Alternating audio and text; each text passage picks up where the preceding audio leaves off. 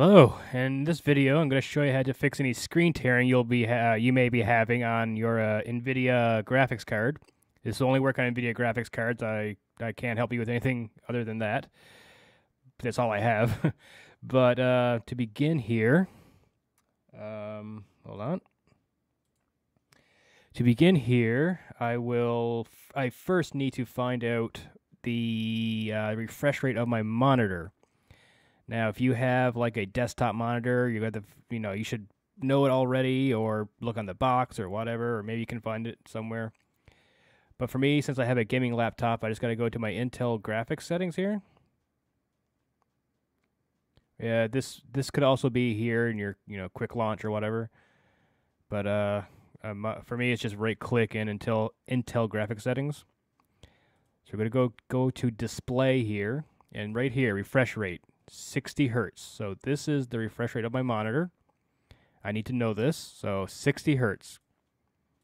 After that, we go to Google search Nvidia Profile Inspector. And the most up-to-date, latest version I could find was from Softpedia.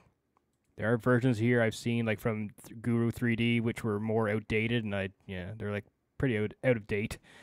So get the one from Softpedia here. And scroll down. Here's a download button. Just click that and download it. And when you have that, you should have these files here.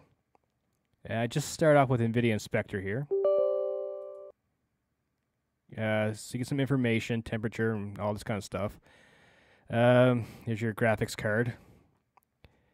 So in the middle right, or on the right side in the middle, there's a button called Start Profile Inspector. And here we have, this is the important thing you want to find here. Frame rate limiter. See how I got mine set to 58 frames? So the refresh rate was 60, but you don't want to have it right on 60, like for me, not like right on the exact same refresh rate. Kind of down just a little bit. First I had 59 frames, and it was very mild screen tearing would happen occasionally. But I set it to 58, and I haven't seen any screen tearing since. So just a little bit below your refresh rate of your monitor. So for me, I just set it to 58, couple frames below. Apply changes up on the top right there. Click that, and then that's it. Next time you play your game, the screen tearing should hopefully be gone completely. It's a simple fix. So yeah, that's it. Thanks for watching.